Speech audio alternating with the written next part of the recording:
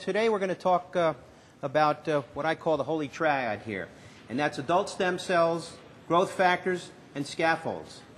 And those are the three things that make all these things work. You know, we hear a lot of buzzwords about stem cells, but this is what really makes it work. Now, what we can see here, there's sort of a revolution in the biologics.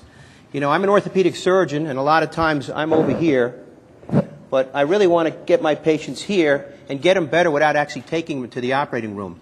And I have a little pet saying that I say, and in this case, the syringe is actually mightier than the scalpel, because we're going to get these people better. You know, these surgeries that I have done, these total hips, total knees, I mean, they're barbaric surgeries when all said and done. We're going to laugh at them someday when we say, my God, how could we have done those things? They're just too barbaric. And stem cells are going to make us get rid of those kind of operations. Now, the goal of my presentation is to let everybody in this room learn how to do these things. These are not hard to do. You don't have to have an MD, PhD to do these. You don't need a laboratory that costs you $50,000.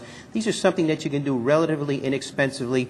There's a bit of a learning curve, and you got to always be dedicated to want to learn more about these, but they're easy to do. They're safe to do, and you can do them fairly inexpensively. Let's talk about platelet-rich plasma, because that's really the basis of this field. If you don't want to deal with platelet-rich plasma, then you shouldn't be involved with stem cells. You might as well do something else, because you're not going to really do a good job at it. Now, we used to think that platelet-rich plasma, basically, the platelets were responsible for clotting the blood and things like that. That could be no further from the truth. The platelets really are a treasure trove of growth factors. These growth factors are what really turn on the stem cells, and that's what makes them really do their work. Now, here's a schematic representation of peripheral blood, and look at how many platelets are there. And I'm going to give you a slide that shows the same thing. You can see these little blue guys here are the platelets. Now let's move on, and here's a scheme of the opposite. Look at how many platelets we have here, and here's what the same slide would look at in platelet-rich plasma. Certainly a much higher concentration, and this is what we want, because that's where all those growth factors are. So that's the whole idea. We're concentrating these platelets down. Now, what's in a good PRP? Okay, well, obviously you're going to have platelets.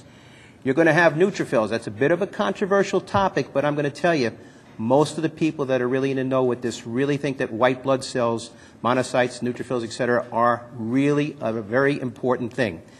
Fibroblast, well, that's an important thing also, obviously. Endothelial cells, one of the more important things that you could think about. Why? I want you to think of stem cells like an army. And like any army, it has to have a supply line. If you outrun your supply line, you're going to be doomed to failure. The endothelial cells get that neovascularization going. They get that blood supply going. So without that, you're going to not do too well. And you're going to see throughout the talk how important it is with angiogenesis. Angiogenesis, we keep talking about that with stem cells and how they work. And then, of course, we have some keratinocytes. Now, this is a good slide. Here we can see the various growth factors that are found in platelets. I'll draw your attention to one here, VEGF, vascular endothelial growth factor. What does it do? It gets that blood supply going. Okay. What's another important one? IGF, okay? That one over there, IGF-1 actually, right here.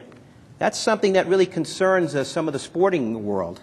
The World Anti-Doping Agency, up until 2010, forbid us to use PRP. Now they're letting us use it right now, but they're still very much concerned about this as far as performance enhancement. I don't believe it will give performance enhancement. If you put a PRP in a regular muscle, I don't think it's going to do anything.